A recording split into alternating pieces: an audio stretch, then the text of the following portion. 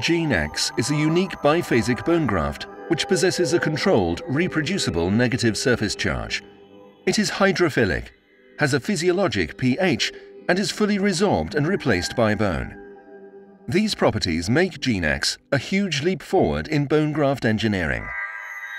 All materials, when placed into an aqueous solution, can exhibit a surface electrical charge.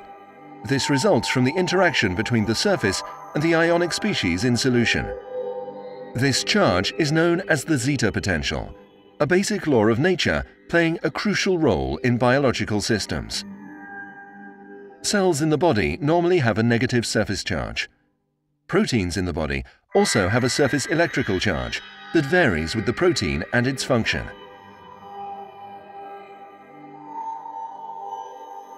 Genex contains a surplus of electrons that, when implanted, presents a controlled and reproducible negative surface charge relative to the surrounding biological medium. The protein-rich extracellular matrix surrounding the cells possesses an overall positive charge, and key species are attracted to genex because of the negative surface charge. Aided by its hydrophilic nature, genex is rapidly coated in this protein layer. The adsorption of proteins on the surface of an implanted material translates the structure and composition of the surface into a biochemical language to which the cells can respond. Osteoprogenitor cells and mesenchymal stem cells detect the presence of the osteogenic and osteoinductive proteins, triggering the proliferation and differentiation of the cells into bone-forming osteoblasts and driving attachment of the cells to the surface. This layer of osteoblasts covers the graft material, laying down new bone.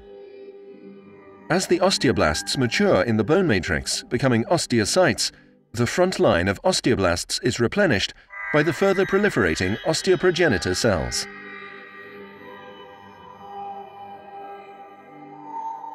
The calcium sulfate and beta-tricalcium phosphate constituents of genex create a two-stage resorption profile and provide high local concentrations of calcium and phosphate ions, which reprecipitate onto the surface as a bone-like apatite layer, further stimulating the bone formation cascade. This layer encourages the mineralization of the newly forming bone and initiates coupled osteoclastic resorption.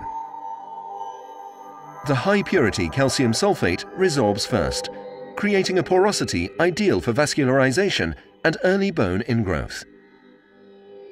The slower resorbing beta-tricalcium phosphate provides an ideal scaffold for new bone formation and is removed by osteoclasts in harmony with new bone growth. The newly formed woven bone is eventually remodeled into mature lamellar bone, completing the bone-forming process.